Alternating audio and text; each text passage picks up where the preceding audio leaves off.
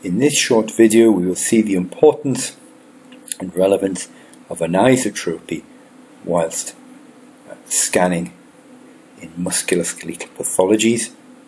Here we see the plantar aspect of the second metatarsophalangeal joint, this echogenic structure being the undersurface of the second metatarsal head, and the second echogenic structure being the base of the proximal phalanx. The plantar plate is this echogenic structure extending from a relatively wide insertion onto the base of the proximal phalanx over the metatarsal head.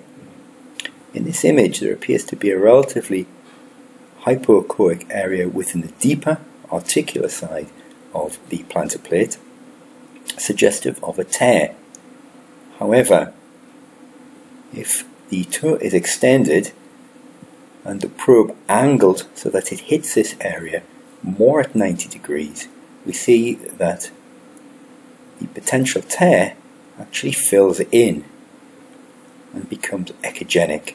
So this is a good example of anisotropy, which is where the ultrasound beam fails to hit a relatively bright structure at 90 degrees and demonstrates the importance of moving the probe around to ensure that all structures are clearly visualized.